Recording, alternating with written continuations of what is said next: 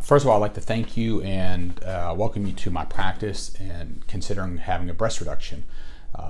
All you probably have already filled out this purple sheet, which has a list of risk and benefits on it, but I'm going to go over that myself. And many of you have watched or will watch a video about the procedure, so we're going to try to hit this on multiple fronts in different ways because people learn differently. Okay. First of all, what happens with the breast reduction? Actually, let me back up. 98% of women who have breast reductions are happy they've had the surgery. It has the highest patient satisfaction rate of any surgery we do. It does not mean there aren't complications. And I mention that because most of the time we talk about some of the bad things that could happen with surgery. And if that's all you hear, it's troublesome. So just keep in the back of your mind that this has the highest patient satisfaction rate of any surgery we do. We sometimes get comments like, I should have done this 20 years ago or 30 years ago. Okay. Oftentimes patients will tell me in the recovery room, I could already feel a difference. I can lay on my back and I don't have all that pressure on my chest. Or when I see them a week after surgery, oh, I can tell within a few days or sometimes on a car ride home that my back feels better. So that's the reason we do this surgery, okay? So what happens with the surgery? Well, the obvious thing, the breasts are made smaller. That's what a breast reduction is. But with that, you also get a lifting procedure. So you have a lifting of the breast. Now, what I can't tell you is, will the breast start to settle 6 months after surgery or 6 years after surgery? Everyone is different. They will start to settle again at some point. If something happens, for example, pregnancy being a common example, that causes the breast to get larger and then they get smaller again, weight changes can do the same thing, that will cause the breast to settle sooner, just like if you didn't have a breast reduction. Okay. So we mentioned some of the good things. Breasts are smaller, breasts are going to be lifted. What's the price to pay for that? For you, the cost is going to be that you're going to have scars on your breast. There's a 100% chance of having scars. The scars are going to go around the nipple. It's going to come down and go side to side. It's going to look like an anchor or an upside down T. The areolas are also made smaller when you have a breast reduction. Okay? Now, if you look at your breast closely, you'll see there's going to be some difference. One is usually bigger, one nipple might be higher, more towards the side, larger. There's always variation. That's what we would call asymmetry. When I do the surgery, I'm going to try to make you perfect and correct all those asymmetries. However, I fail 100% of the time. I will not make you perfect. Okay, you'll always have some differences between your breasts. Everybody has differences beforehand. You'll still have some differences afterwards. We would like for those differences to be less noticeable. Big differences in the breast, either being a cup size too big on one side, nipple being 2 or 3 inches higher or lower on one side, differences in the shape of the nipple. Okay, those things are less common. Okay, big differences can happen, but they're pretty uncommon. Small differences in the shape of the nipple, which I misspoke before, that's common. Small differences in the position, very, very common. Small differences in the breast size, but a cup size, 2 cup size difference is not what you would typically expect. Okay. Now, other things that happen with the surgery are typically related to blood supply. Okay.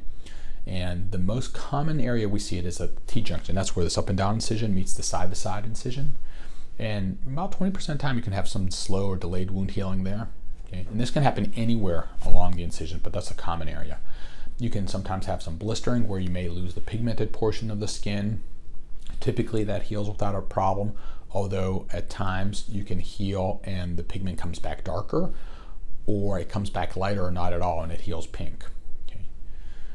You can also have where you develop a little bit of a scab. That scab peels off.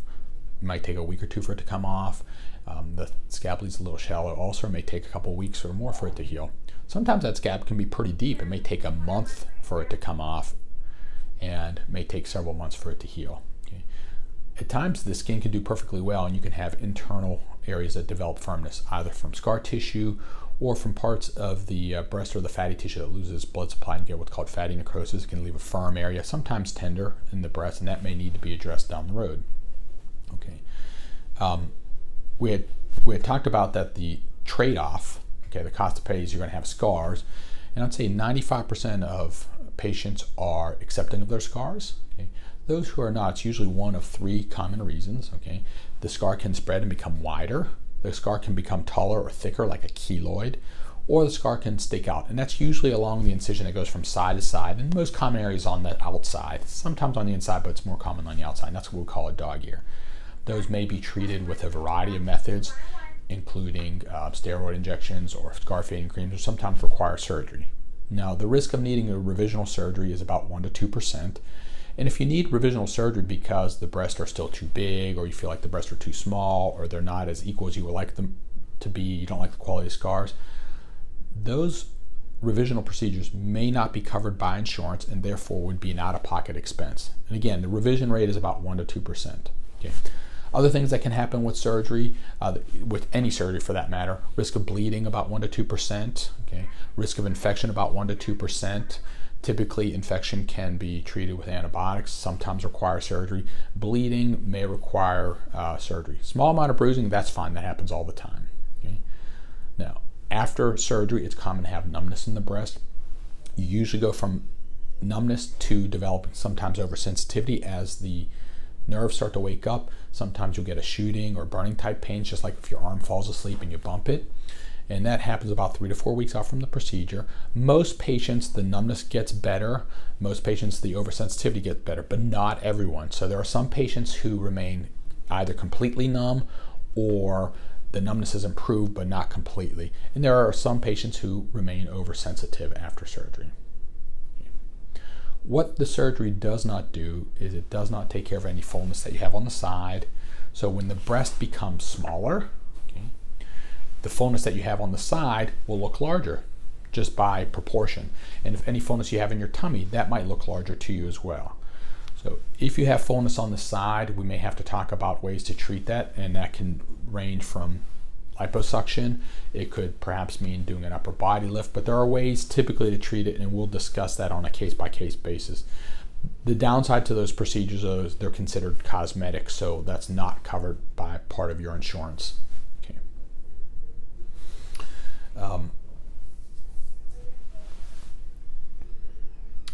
Other things that we talked about is poor wound healing, and one thing that's not very common, okay, it happens about 0.1%, but is a big deal if it happens, is having blood supply issues with the nipple. Now, a little bit of blistering usually heals without a problem. You can have the pigment problems we talked about, either not coming back, coming back darker. You can have little scabs that develop. Again, small areas usually heal without a problem. But the extreme case is the whole nipple can turn dark, just like a baby's belly button turns dark and then falls off. Now that's a big deal because you're left without a nipple. And nipple that doesn't have feeling and doesn't have the ability to breastfeed, which we'll get into in a little bit. So the chance of that happening is quoted about 0.1%. It's more common in people who are smokers, people who use nicotine, patients who are overweight, and patients who need larger breast reductions.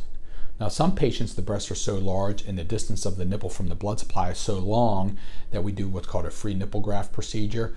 The majority of patients don't need this, so I will talk about that with patients on a case-by-case situation.